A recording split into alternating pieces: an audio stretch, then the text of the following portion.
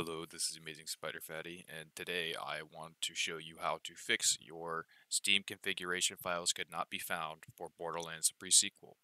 Now, a little backstory before I get started.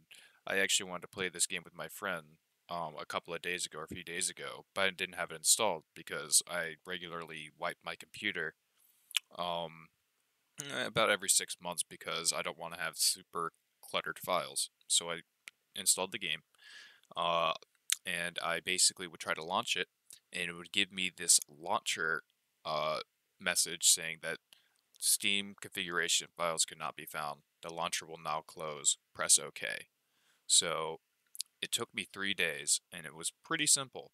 And I'll show you it right now. And please message me if this doesn't work for you, even after you do verification files. I'll try to find a different method, but I think this is the tried and true method that will work. I couldn't find it on Reddit. I could not find it on a Google search. I could not find it on YouTube. And hopefully this will be good for you. So what you want to do is you want to open up your Steam, obviously. You've installed the game. You want to play the game. Okay. Now for you, it will say Steam configuration files are not found. Launcher will now close. Press OK. Instead of doing that, you want to do Control-Alt-Delete.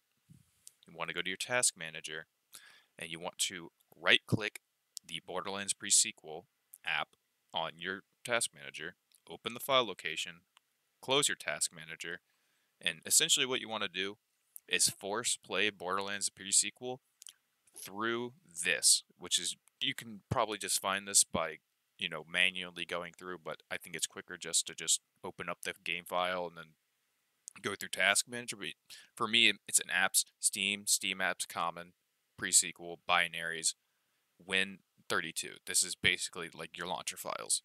So you just want to double click Borderlands pre-sequel exe. Okay, it will force open the game. After that, every single time you launch up the game, it should work. It should work every single time. And you will never have to do this again. Unless you wipe your computer and something goes wrong, just keep doing it this way.